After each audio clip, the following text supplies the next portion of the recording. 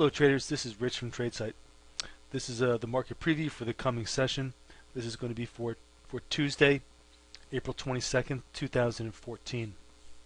We had the first day of the new option cycle, and it was also kind of a quasi holiday because a lot of the big European markets as well as major European banks were closed for the Easter holiday. So we had a very late volume for the most part, and not a lot of features as far as volume bumps go. The market internals were fairly benign. The trend was about 1.08. The advanced declines were slightly positive, but nothing too great. So all in all, just kind of a very quiet start to the new option cycle after wrapping up the previous one with a little bit of action. So let's move on and take a look at the major futures charts to see what they have to tell us. On quiet days like this, where it's kind of measuring, I like to look at the Dow Jones just to see if there's any activity there. Just because a lot of times that tells a little better tale because it's less volatile. You can see, look at the closes here. We're all just kind of wound up in the last 4 or 5 days, all in this last little cluster here. We had this pivot to the upside. We've got 1, 2, 3, 4 days here where we've essentially done nothing. We didn't even close outside of the previous range. We did make a new high close on this little move, but it really doesn't do much to move the needle. Hovering above the 8-ace level, we're above the 10 and the 50 period moving average, and then of course still above the 200. So right now we're still positive, but with a lateral 13 in place on the chart.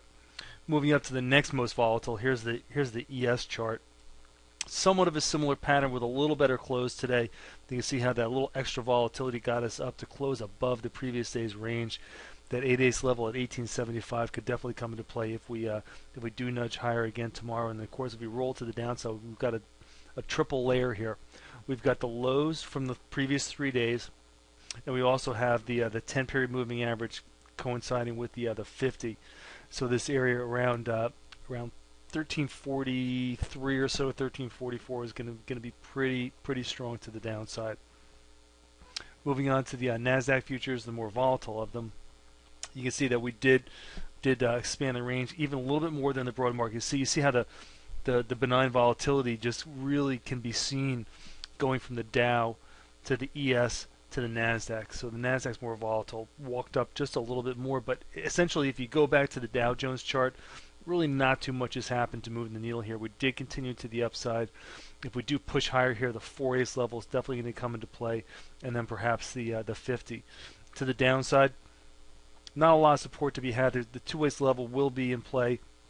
It's one of the bigger GAM levels, much more important than 3-ace or 1/8. And then below that, the 0-ace level at 34.3750 comes into play. This is probably a good time to take a look at the intermarkets and the relationships. Here's the relationship between the Dow and the NDX and the S&P.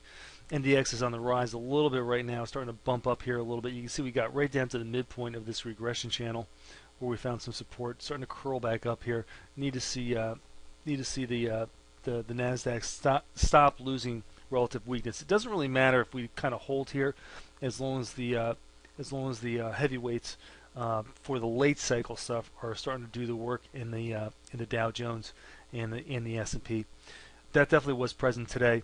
So if this is still kind of hanging in there, that's actually okay for the market. We haven't looked at the OSX versus oil futures in a while. Oil services here in red, the OSX.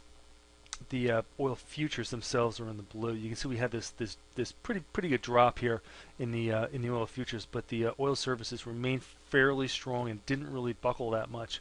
You can see the low here in the oil services and this low here in the oil futures themselves. Oil futures just tanked to the downside, but the oil services kept chugging along here and had a pretty steady bid under them. When that condition is present, we expect the oil futures to recover and join the trend with the oil services, since the OSX, the actual stocks that produce the oil, tend to lead oil futures themselves. Definitely saw that here. The OSX broke out to a new high today. The oil futures were down a little bit today, but as long as the oil services remain positive, expect the oil futures themselves to be fairly well bid for. Here's a look at our multi-sector daily chart.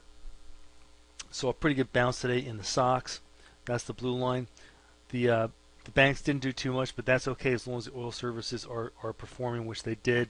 BTK did bounce back up today. We're actually on the cusp of a pretty decent looking turn in a couple of the individual stocks. Maybe not so much for the actual average themselves, but definitely keep an eye on the BTK biotechnology components. Some of those are actually looking like they want to turn. This is the last day that we're only going to be looking at this chart. What I'm going to add on is I'm going to add on the Dow Jones Transports and also the OSX, because we're kind of at that point in the cycle now where they're going to become more and more important, and so we're going to want to see what their relationship is now that we're transitioning away from the SOX and the banking index being the leader for the S&P. We're well past that, and certainly the corrective activity that we've seen in the last couple of weeks has given a lot of evidence to that. Okay, here's a look at the multi-sector watch list. Drug index by far the top gun, but the BTK had a nice snapback here, up in second place. Hardware was also pretty strong. These are mostly snapbacks from oversold conditions. Oil services near the top of the list, which you want to see. Dow Jones Transports also outperformed the broad market by a good amount, which is what you want to see. Utility index was underperforming the averages, and the XAU was real weak, and that's fine. What we need to see is that the late cycle stuff continue to push along here and influence the market positively. All right, so here's a look at the OSX.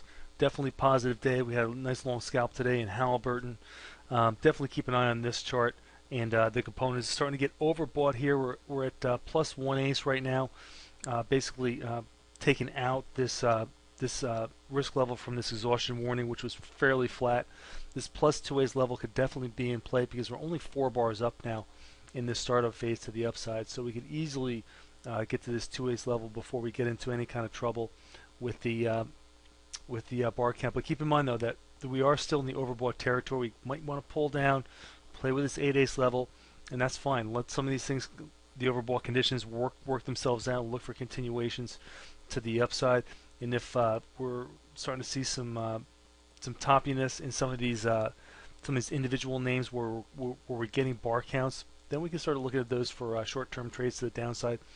But we definitely want to see this sector especially continue to the upside here.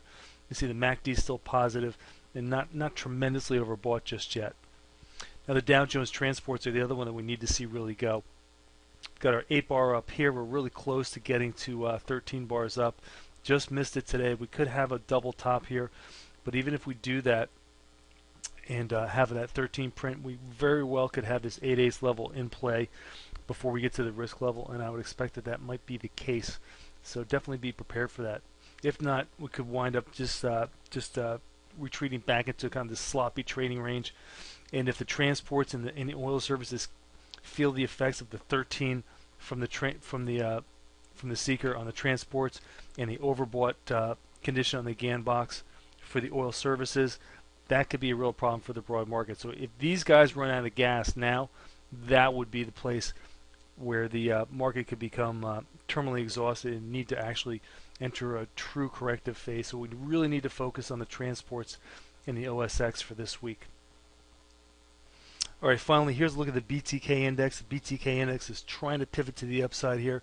Got a little bit of a close above the 10 EMA. Was it impressive? No, definitely not. But got to look at this 4/8 level at 2,500, and this could be an area where they want to pivot. It could get a real relief bounce. Don't forget, we just came in to interact and test the 200 DMA. Never closed below it. Use that for support, so we'd easily push through this 4/8 level and get up maybe the 6/8 level, where we're going to see the 50 DMA coming in. And we're also on the cusp here of a positive MACD cross in the BTK, and they could easily come back for these shares. And these are high beta names that we like to trade, and these names can move really well and provide really nice setups for us. So let's definitely be on top of this and be prepared for this. If the market does continue to the upside, I would definitely keep the BTK index on the watch list for sure. All the different components: Biogen, Amgen, Celgene, all of them. Make sure you know where those charts are and if there's going to be any setups in there. So So don't want to miss those. If we start to turn to the upside here, there's plenty of room to go to the upside, especially with a positive MACD cross behind us. That could be powerful stuff. All right, folks, as always, thanks for listening. This has been Rich for Tradesight.